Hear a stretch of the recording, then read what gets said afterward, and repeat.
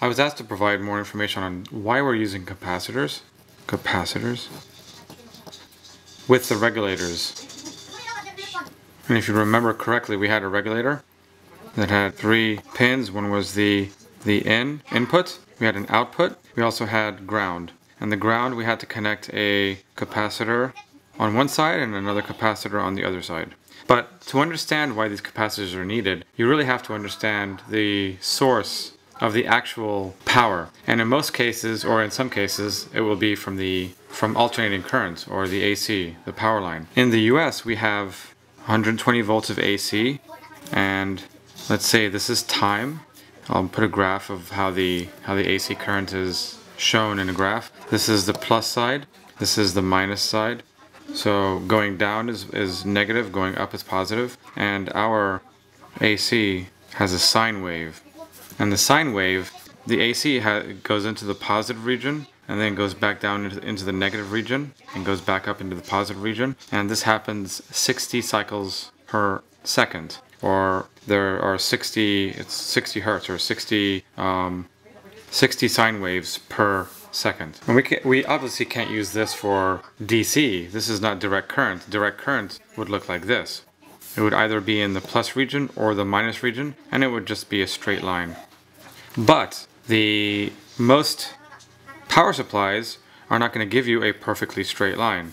It's going to give you a line something like this, and it will have little pulses, and they're going to match, or they're going to correspond with the AC, the peaks of this. And this is caused actually by the first converting this waveform into another type of waveform by rectification, or using Bridge Rectifier, and then using capacitors to try to smooth out the waveform. And this is how it works. With an AC-DC power supply, I'm going to show you a schematic. So you first start with the socket that comes out of the wall.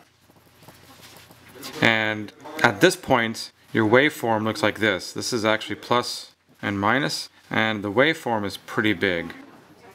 And then this wall socket goes straight to a transformer. And the schematic of a transformer is essentially one coil on one side, and on the other side there's another coil.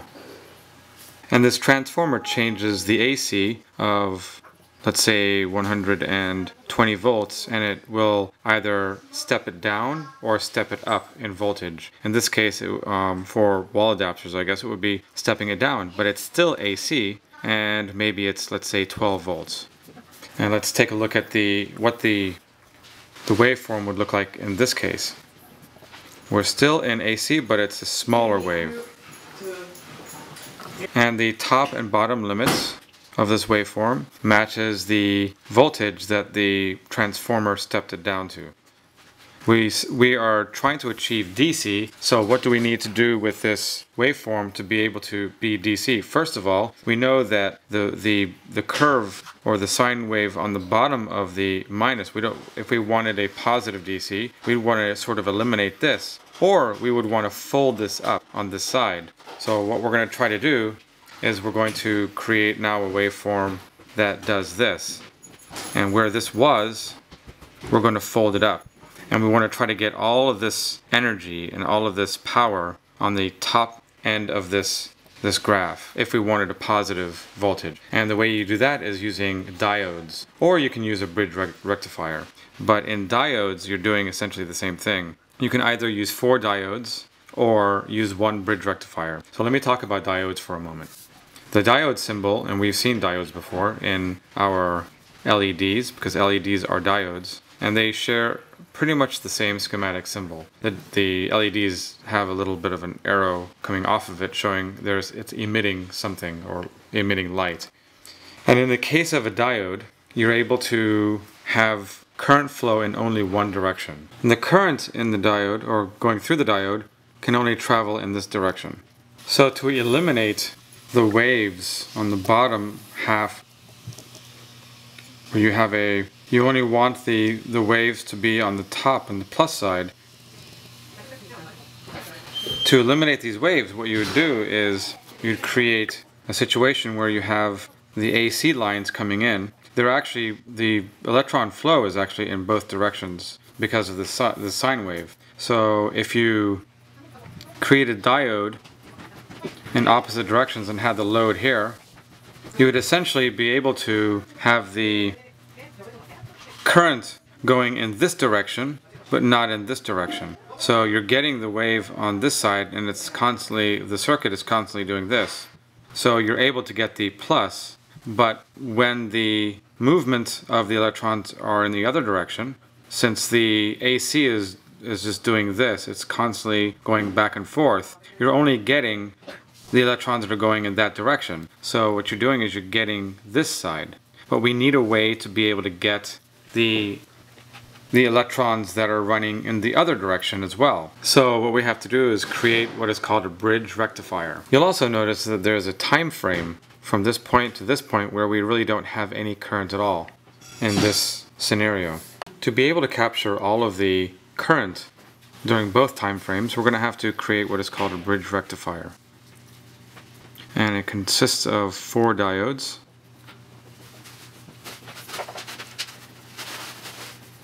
I'm going to color the DC lines a different color so it's easy to distinguish.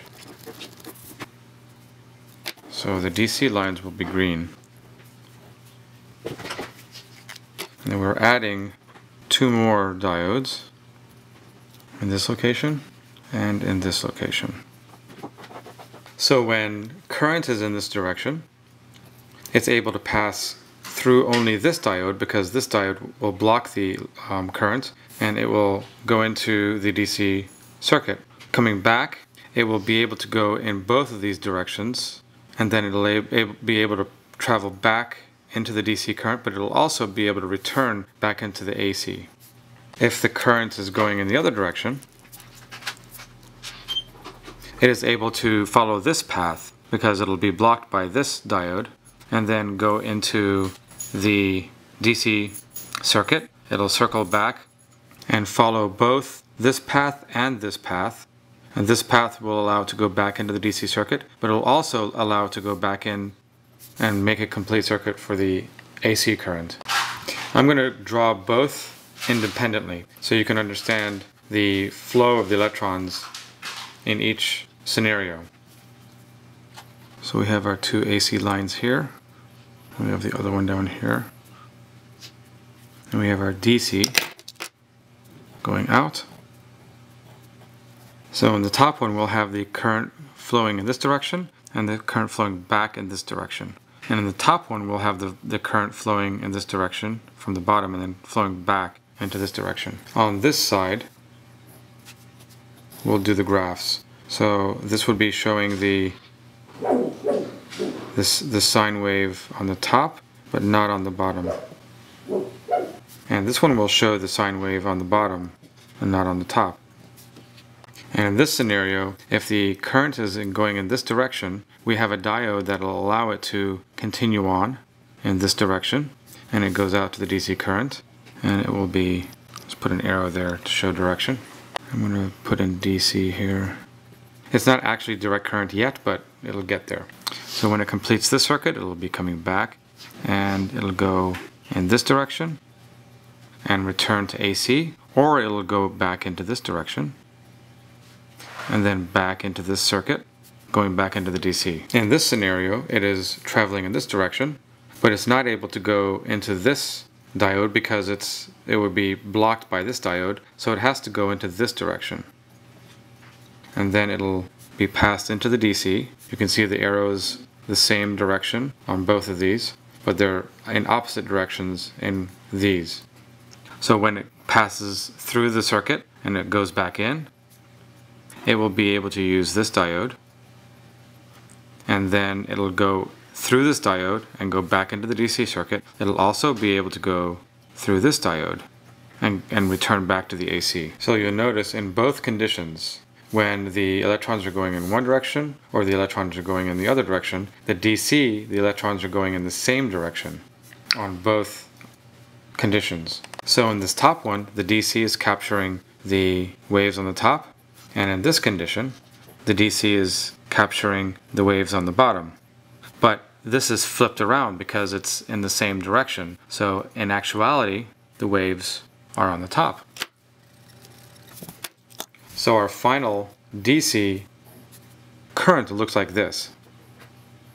But this is not a perfect condition for DC because our thought of DC would be a straight line. And this would be the ideal current that we're looking for. A constant plus voltage, whatever voltage we're looking for, and not something that bounces to 0. So now back to our circuit diagram. Let's add our bridge rectifier.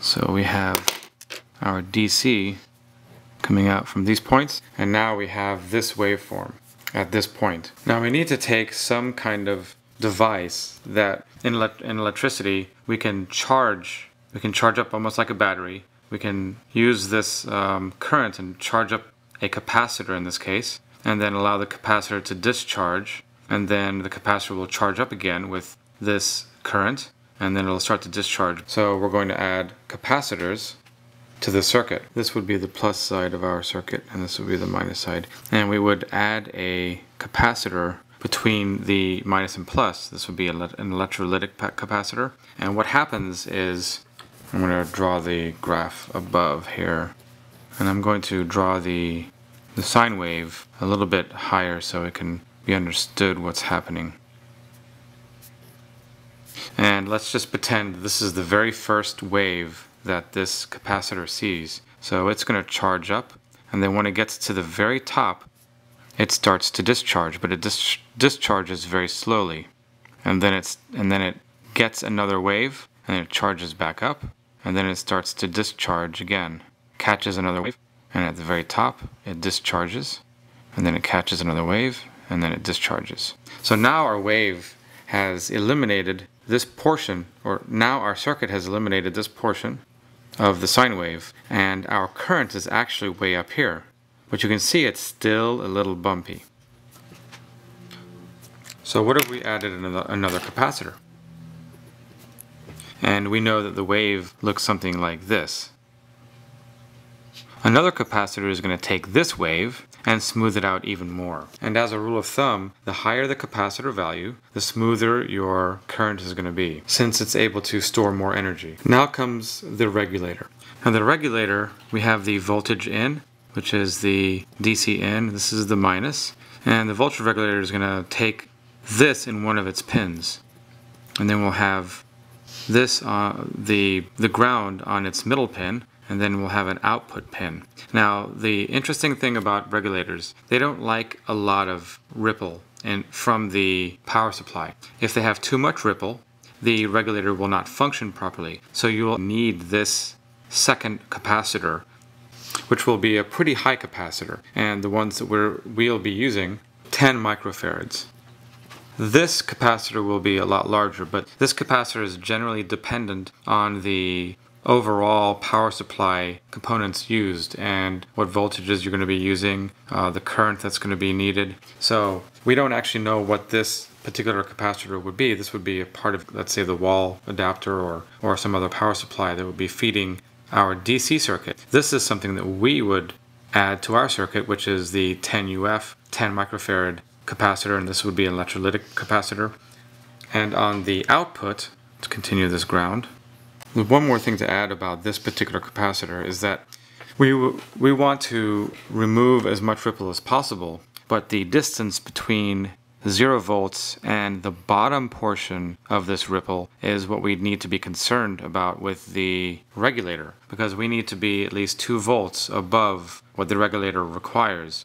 This portion right here, we can have a power supply that has quite a few number of volts above the regulator, but if it's pretty close, if the output of the DC of this power supply is very close to the plus 2 volts, let's say this is a 7805 and it requires at least 7 volts to get a good 5 volts out of this, you would need the power supply to at least have 7 volts to the lowest point at this point. Smoothing it out even more with this particular capacitor may allow this to average out between the top and the bottom. So you'll be able to get a good amount of voltage. It may not be in the very center, it may be a little bit lower than that, but it might clear that point. It may clear that lowest point, so you'll be able to get that voltage. Now the capacitor on the other side of the regulator, on this side of the regulator, is recommended by the manufacturer or the data sheets of the 7805 to be 0.1 UF or microfarad. And in the data sheet it specifies that this helps transient response. Transient response is probably something you'll never hear again, but it's essentially like the springing effect of a current or voltage, where you'll have it go up and down and then it comes back to equilibrium. It starts off large and then it eventually gets to a steady point.